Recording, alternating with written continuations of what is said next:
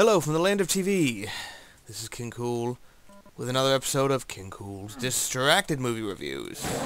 You guys are asleep. Today on the show, for this whole month, we're going to be starting my first theme month, which is what I'm going to call Disney Sequel Month. I thought about, well, maybe Unnecessary Sequel Month, but we'll see if they're unnecessary. I was going to say, oh, direct-to-DVD, but I'm not positive they all went direct-to-DVD. So, lag spike. I don't know how this game's going to do that. Grab this. So every Friday, I'm going to watch a new game. I'm going to watch a new sequel to a Disney movie. But the twist is, none of these movies are movies that I saw originally. So they're all, I'm going to be watching the sequels completely out of context. So I died and didn't even get to introduce the movie. The movie for this week is The Little Mermaid 2, Return to the Sea. And I'm going to put some vitals up on the screen for you so you know what to compare these two as far as, you know, all this information should be up there now. I don't have it with me, so I'm just going to put it up later.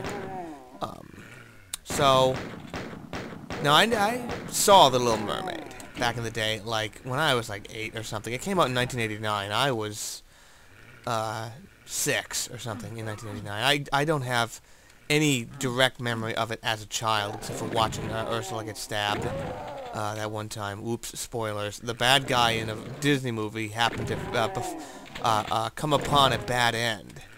I'm sorry if I just blew your mind with that little nugget of trivia. But anyway, Return to the Sea.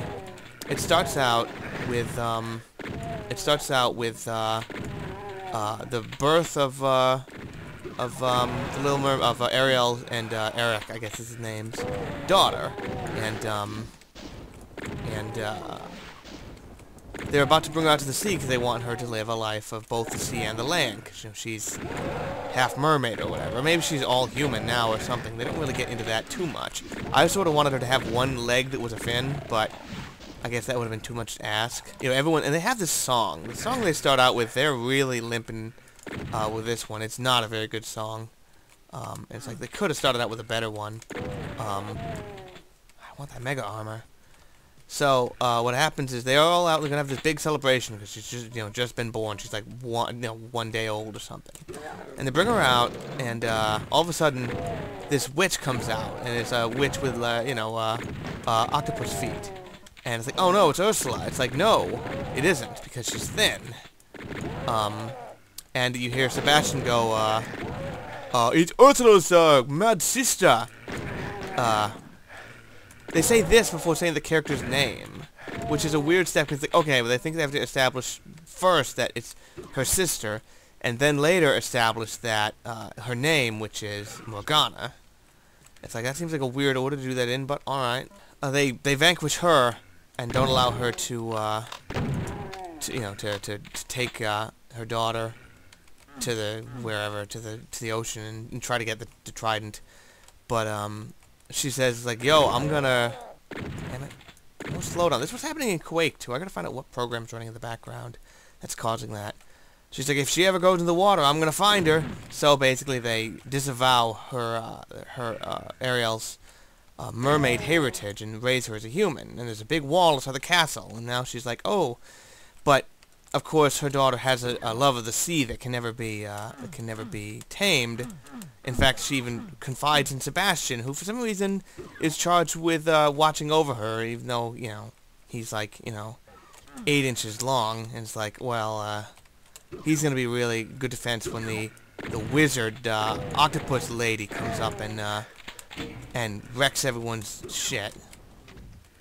So, she starts sneaking out, and they eventually, Morgana stumbles upon her. It's like, ooh, I'll be able to help her to get King Triton's trident, and then I can rule all the seas.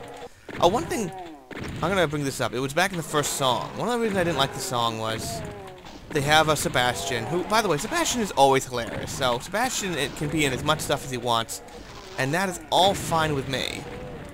But in the song he goes, it's like, oh, we're all, you know, he's talking about people in the sea. Like, oh, we're all celebrating from sea to shining sea. It's like, okay, sea to shining sea is the description of America, a long continent that stretches from one ocean to the other. It doesn't really make a lot of sense to describe the ocean as from sea to shining sea. Is it just me, or does that not make any sense at all? Is this the door? Oh, frig.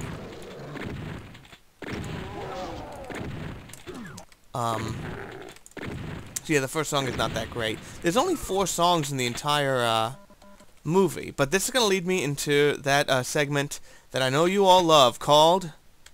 The fuck? I don't often check out the bonus features in the DVD, because I just want to get them out of there so I get my next disc, in something, resembling a reasonable amount of time. But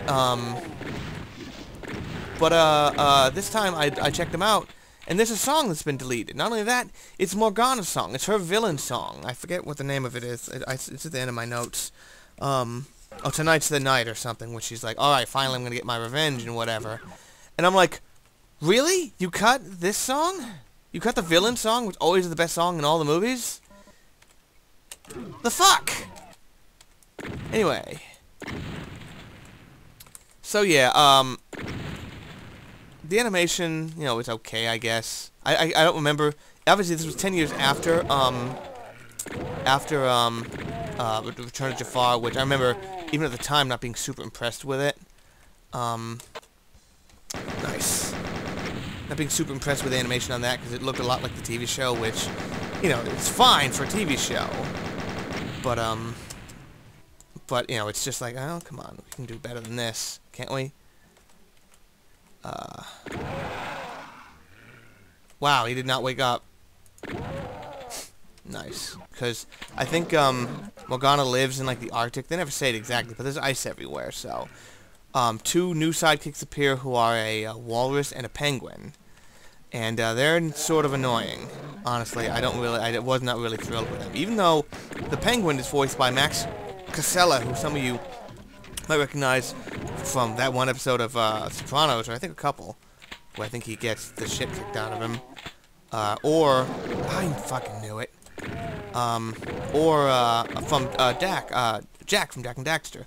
Like, the voice cast is a cornucopia of famous voice actors. One of the things I liked is that, Flounder is an adult now. Because it's been 10 years. Nobody else looks that much older. She just looks like herself, oh, I don't want to be there. Flounder, I was like, I wonder if they voiced him by, the kid, just grown up. The way they did with Toy Story. No, it's just, it's Cam Clark, who is, you know, a fairly prolific voice actor.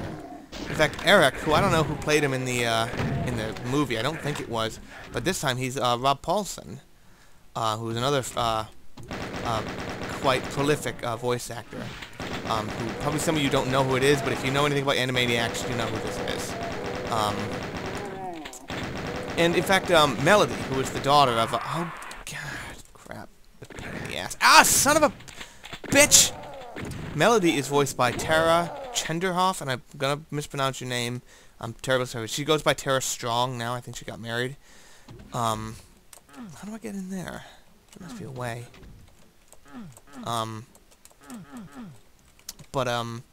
Who's another one? She's voiced like the Princess Claire and Toot on Drawn Together, and all kinds of. These are all. This is a who's who of famous voice actors, if you care about that, which I do. But I also recognize that very few other people give a crap about that sort of thing. There's a lot of time spent on these 2 other characters. The penguin and the walrus, and they're just not that interesting. I'm sorry to say. I wish the news was better, but they're sort of. It's not that they're not dull. Let me down! I'm not ready to go up there yet. Yeah, I gotta find out what's causing that slowdown.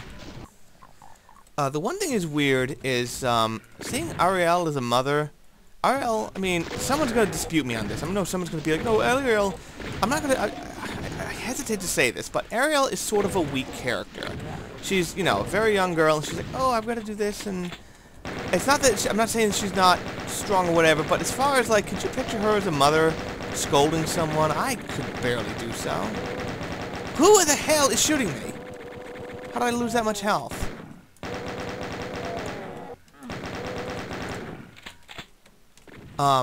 I just don't really picture her in that sort of, role, really. I know that obviously, you know, everyone becomes a mother someday, but she's just so sort of weak. It's weird to see her as a mom have to be, you know, be all momly and you know, it's strange. Where's that health pack?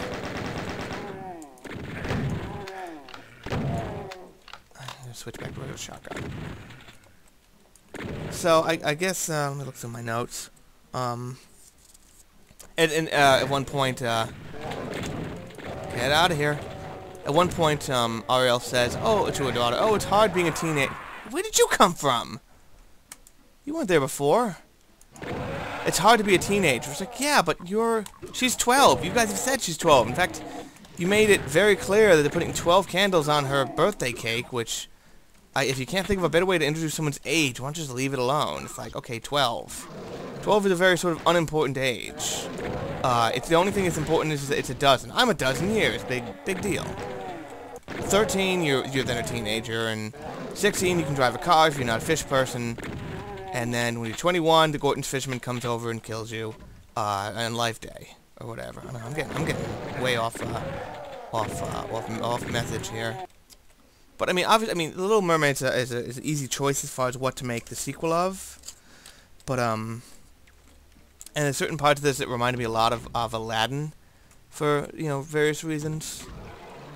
I really shouldn't wake him up when the credits run. I'm not going to say how it ends because you can probably figure it out, even if you were just under a rock for 23 years. But it ends with "Part of Your World" being sung by some other lady, some country singer or something, I think. And it's sort of like that to me is sort of the concession that nothing in this movie is all that great. You know, that they're ending it on the song from the last movie from 1989. And at the end of the day, I can't really recommend this to any great extent. But what am I hitting there? I guess it's a specter.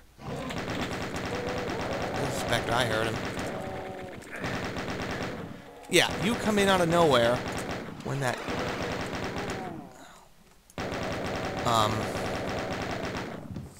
Sometimes I was watching. It's very short. It's about 70-something minutes, like not including the 7-minute credit sequence. Let's say 85 minutes. Like no, it's just barely over an hour, which is fine. It never. Thankfully, it never feels like it's dragging. That would be completely absurd for a movie this short to feel like it's dragging. But sometimes it just feels like little scenes that you're used to seeing in other movies that have more to them are just missing. And it's weird to think of that. It's just like, this just feels like they didn't have all the pieces. I mean, big surprise. A direct-to-DVD, I think it was direct-to-DVD sequel, isn't that great. Do I have anything else I want to make certain I say? And I'm going to say this. A crab does not have enough mass to completely destroy a birthday cake the way they show there. And also, her birthday cake is huge. Her birthday cake is like 2.5 stories tall. I have a rocket launcher. Where'd I get that?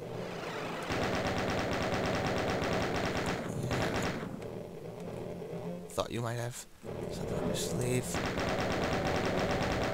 It might be able to bite me up the thing just because of the way the engine is coded funny. Oh man! Hopefully these guys can't fire at me. I love the super shotgun. Have I ever said that? I know I've said it in my life, but I don't think I've said it. I don't think I've said it here. You know what? Screw you guys. I think this seems like an appropriate place to stop. I'm sure I've gone on too long. I think that's it. Oh, you know what? I got so dumb. I got a bag of chips sitting here that I haven't done for how loud is this chip, but I guess I'll save them for next time. Just shows how focused I was at this. But nevertheless, this is King Kool. Drive home safe.